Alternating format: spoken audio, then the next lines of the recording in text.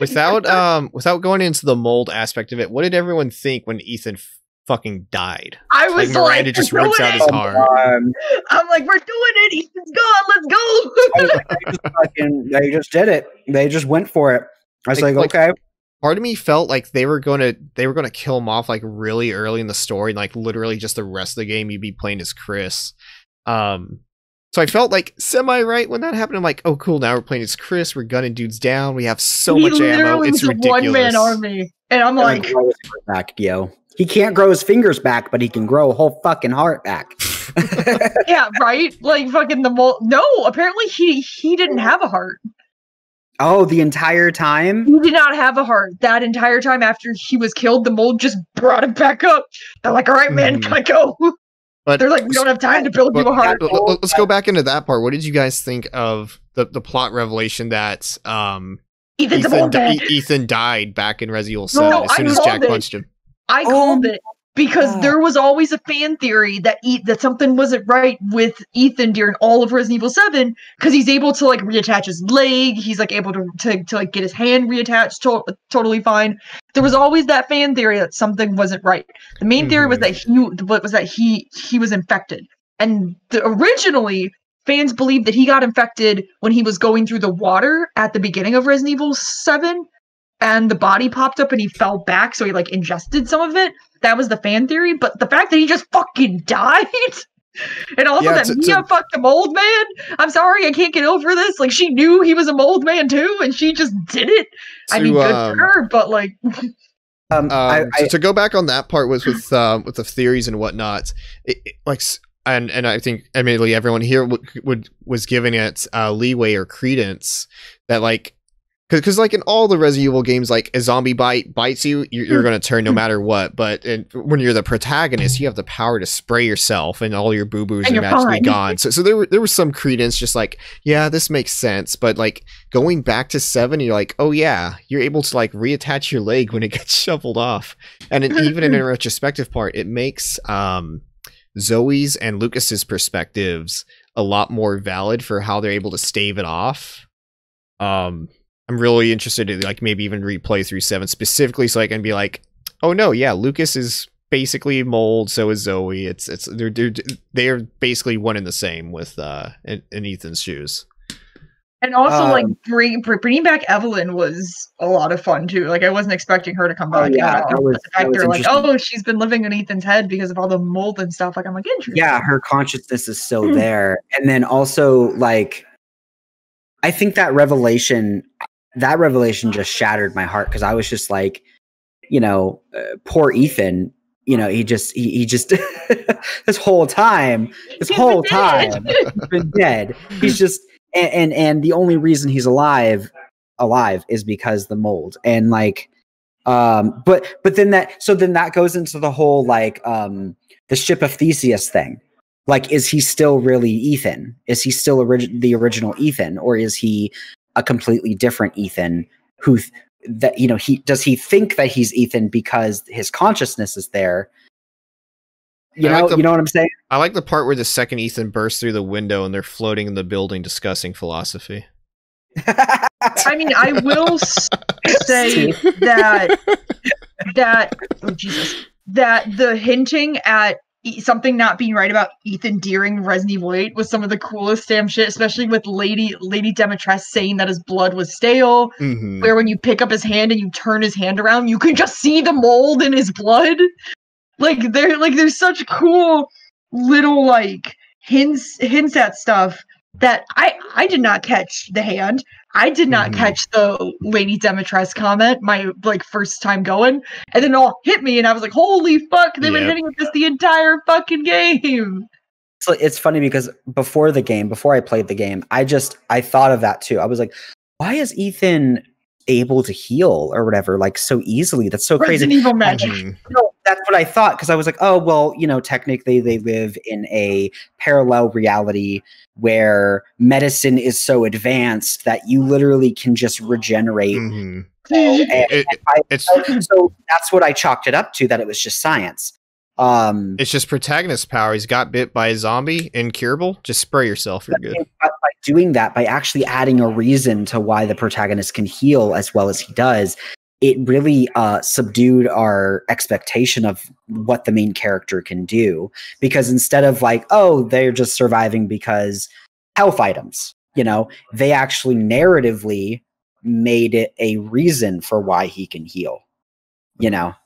So we totally missed this part. I thought it was incredibly fucking morbid when once you get beat Lady Dimitrescu, you get the vial, and then it just dawns upon you, just like, your child is in these 4 different flasks. It's her body parts, and there's 2 options here. There's one, it's literally like her cut off body parts in these jars, like her head just floating, or is it like dissolved, like they fucking melted your baby down and put her in jars. Like, either option isn't great. It's pretty. It's incredibly dark. It's incredibly dark for Resident Evil standards. Yeah. It's a crystallized baby snapped into form. Baby. Yeah. So. The ending though, with Ethan dying and everying, like, I'm gonna be honest, also, this is like, the fact they never want to show his fucking face, like, hey, heads up to the cameraman who just didn't show his fucking face whatsoever. Like, honestly, this is like the most emotional Resident Evil's ever been for me. I'm just like, damn, I'm sorry that this dope is freaking dying. Like, it's actually got to me a little bit. I'm just like, usually Resident Evil's just this his voice actor went off. Like, he did not have to go that hard. Resident Evil is like just such typically like a B action horror movie. Like, nothing of like any real consequence happens to the main cast. Like, you can argue like Pierce in Resident Evil 6, but he was like a side character. He wasn't like the main cast. So yeah, like, having this come out of the blue, I'm just like, damn, this is a first for the series. This is like the most emotional it has been, without a fucking doubt. Yeah, I was shocked that they actually were going for that and they were killing off the main character. But at the same time, I understand, because I don't think they really had any intention of... well, actually, I don't know what their intention is by doing that. But I will say that it was definitely a different move than Capcom has made in the past by killing off a main character. And I think that... God, okay. Can I just get into like the production of like the ending in general? Because literally after the finale, after of course the obligatory Resident Evil TM explosion at the end, as always, there is an explosion at the end of every Resident Evil. As is tradition. As is tradition, everything has to burn.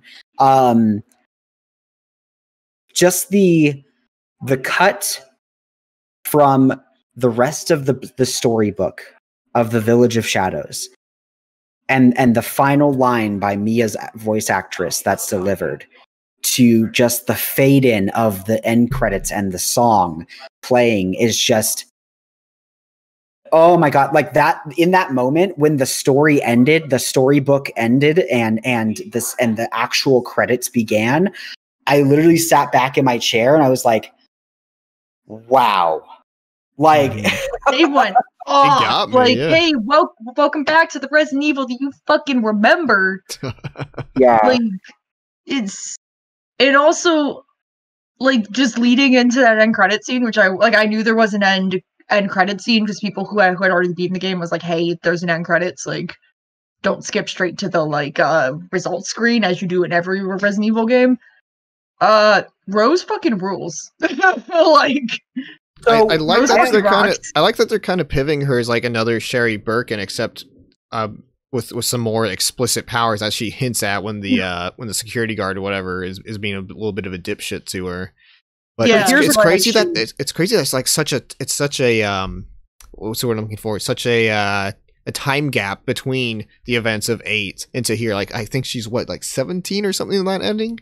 Like, so it's going to be old man Chris with a freaking cane rolling around. After Resident Evil 9. So like 8 happens, then 9 happens, then that scene happens. Oh, really? That's after 9? That's I mean, we'll have to wait and see, but yeah. Yeah, we'll have to wait and see. But people are taking the fact that there's like a 17-year time jump. They're like, okay, something has to happen in between 17 years.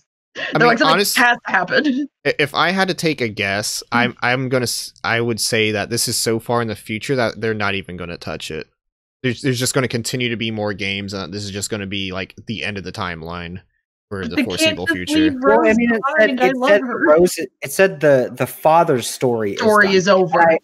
I've been waiting for this moment that we talk about this final scene, because I have some worry, because my worry is that what Capcom is doing is by showing Rose as almost an adult, basically a teenager, is that I'm worried that they are now trying to take Resident Evil down a path of what's it called? Cutting themselves off from the original characters by aging them out of the series, by making them so old that they no longer can Chris is still be a part of the series. Chris is still there because she flat out says Chris. But I mean, like as like a playable character is what I'm saying. There was a bit of a shit post I did the other day where it's like Resident Evil 14. It literally shows like the main cast, just like all like old grandpas, old grannies. It's Chris is old already. Chris is technically like 48, 49 in fucking Resident Evil 8.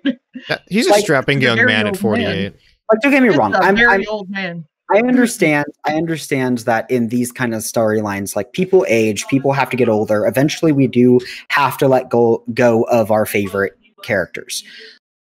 I just don't want to. I mean, come on. Same. Please do not get rid of Chris or Jill or Leon.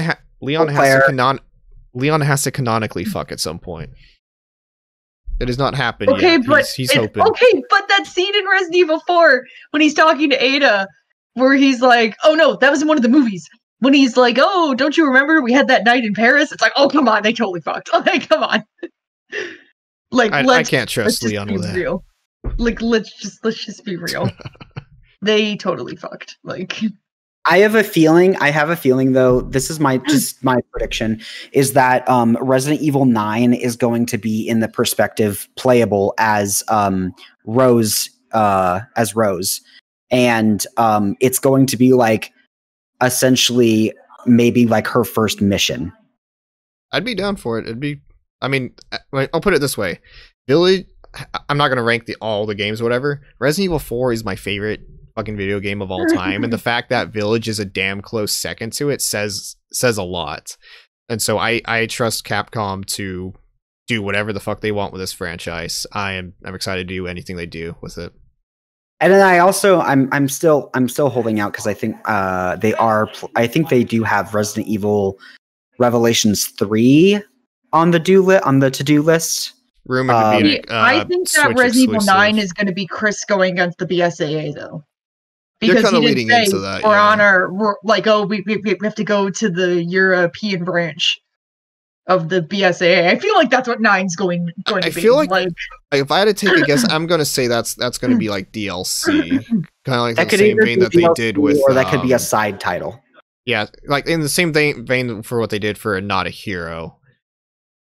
Make it free. I mean, I will still pay, but make it free. Yeah. That's what I'm also curious is like, do they have any plans for DLC? Because with Resident Evil 7, they just straight out said like, oh, there's like, there's a season pass you can get with the game and that unlocks all the DLC as it comes out. But for this one, it doesn't seem like there's very much DLC beyond Mercenaries mode. I'm very surprised that Resident Evil 2 and 3 remake didn't have. There was some free stuff for Resident Evil 2. They had like some challenge runs or whatever.